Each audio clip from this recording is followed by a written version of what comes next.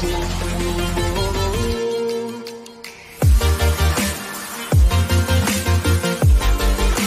name is Amit Herekar. I'm a Senior Business Development Manager in Arctech Solar India. And so far I have experience working in Arctech since last 3 years.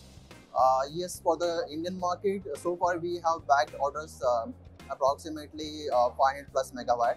And globally we have orders of close to 4 gigawatt.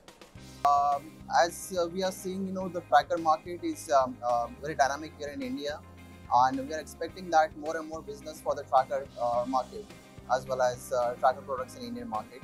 So we're expecting additional 1 to 2 gigawatt can be added in 2023.